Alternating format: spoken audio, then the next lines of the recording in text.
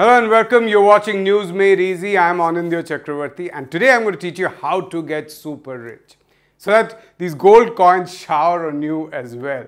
Well, for starters, the first thing that you have to do is that you have to be born rich. Well, there's no other way out. Let me tell you, you have to be born rich to get rich in India. Or you have to be extremely lucky, or you have to be a wheeler dealer who takes some politicians' black money, invests it, and then make some money out of it. Otherwise, generally, it's only those who are rich who can get rich. Sorry about that. This formula isn't great, but still, let's try and understand how that happens. But before that, let me give you some facts from the COVID year. We know that what happened during COVID, most people, their income went down. Many people lost their jobs.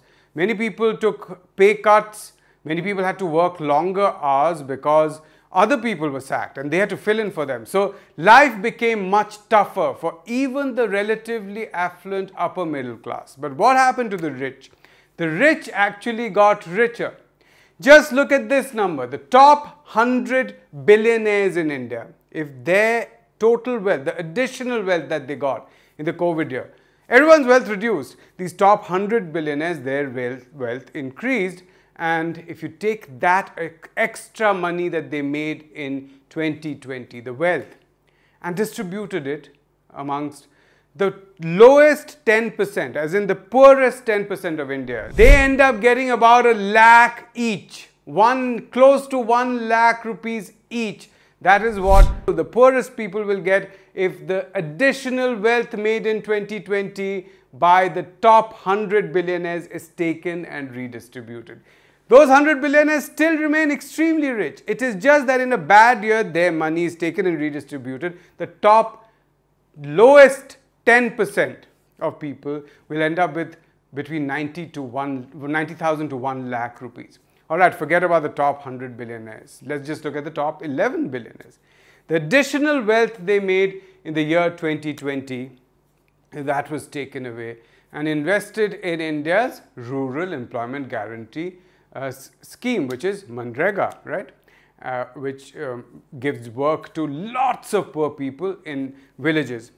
That can be run for 10 years. That can be run for the next 10 years if just the additional wealth added by the top 11 billionaires in India was taken and used. So that's the scale of additional money the rich have made in a year when the economy is done badly, by the way. They've not really done anything. It's not as if these people have invested more, taken more risks, sold more, been very entrepreneurial and made more money. No, they just basically in the middle of the lockdown made more money. That's all that happened. All right, that's because they were rich. Okay, this is the first part. The second part is that we all say that, you know, the entrepreneurs, business people, they take risks. They take risks and therefore they deserve the money that they make. And a regular employee, someone who has a salary job, what do? They go to work, they do their work, they come back and at the end of the month they get a salary. Of course, we know sometimes that doesn't happen, as we saw this year. People had to take pay cuts, the jobs were lost. They had to work harder in many cases. We'll come to that hard work part as well. But let's look at the issue of risk. Is it true that business people, the rich business people, actually take risks? In India, that is absolutely not true. Because take the case of how a big business is run. A big business, when there's a big project, what do? They either raise money from the markets, right? Which is the public. The public puts in their money, it becomes the public's risk. Or they go to a bank and take a loan. Let's assume that the project costs 100 crore, right? It's a big project, 100 crore rupees is going to be spent on that. When a businessman goes to a bank, the bank says, how much are you putting into this project? If the cost is 100 crore, how much are you going to directly put in? What is the equity that you're putting up? How much skin in the game do you have? And the businessman says that, oh, you know, 20% is what I'm looking to put in and 80% is the loan that I'm going to take. And of course, I'm going to pay interest, I'm going to repay everything. Now, what does the businessman actually do? And there are innumerable cases of such behavior in India. They gold plate the costs. What does that mean? That means that instead of showing the actual 100 crore cost, they say my cost is actually 125 crore. So they go and say 125 crore is my cost, right? Remember, actual cost is 100 crore. If the businessman truthfully went and said that this is my cost, give me 80 crore as loan, they would have to put up 20 crore. So what they do instead is that they go and say, my actual cost is 125 crore, right? 125 crore, and I am going to put up 20% of that, which means I am going to give 25 crore. So I need a loan of 100 crore, right? This is all accounting jugglery that's done. The bank says, okay, 25 crore is 20% of 125 and 100 crore is 80% of 125. So here, 100 crore, take that. What is the risk the entrepreneur has now? Zero, right?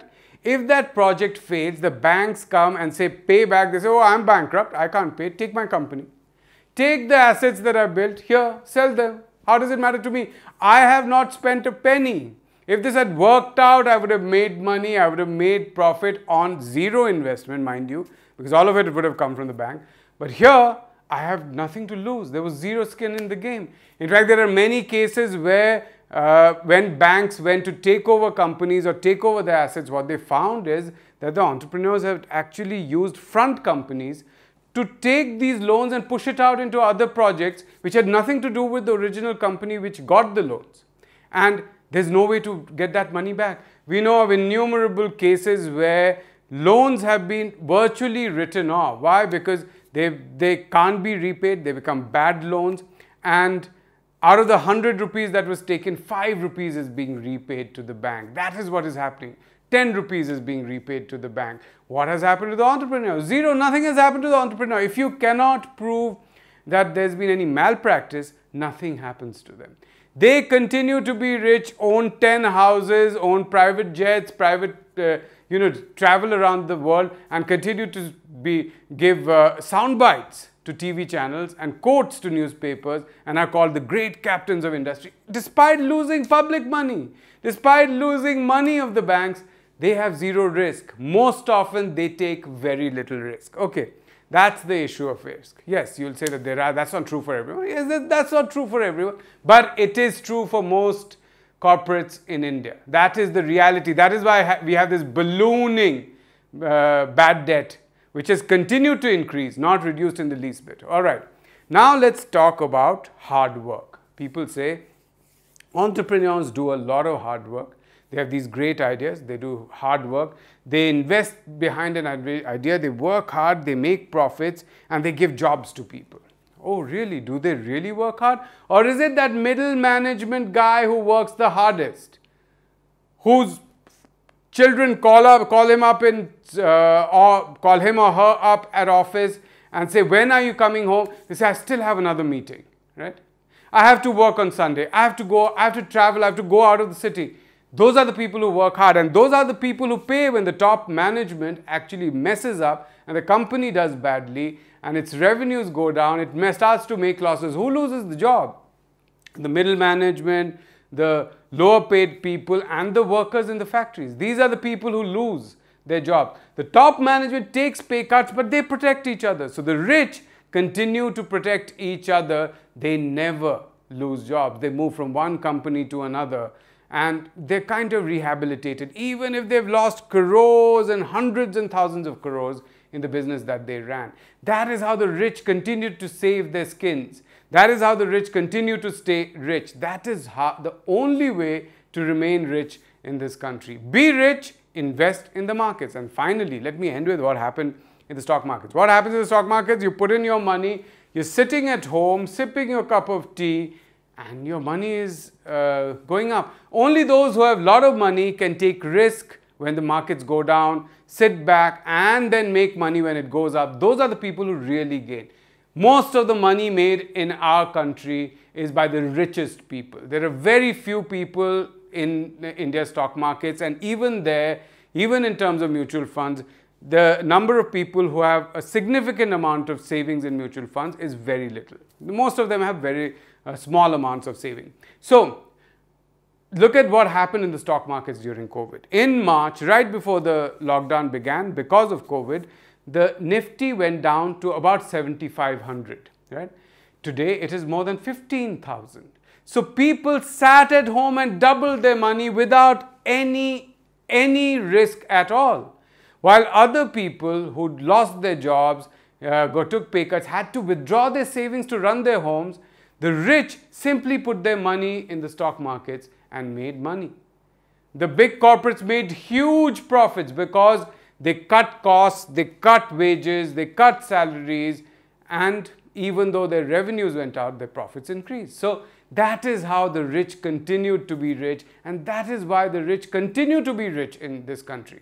And that is why the rich control all institutions, they control the media, and they control everything. Unless you ask these questions, you will constantly be told that private sector entrepreneurship, that is the best. But right now, you know it is not, because many of you have lost your jobs.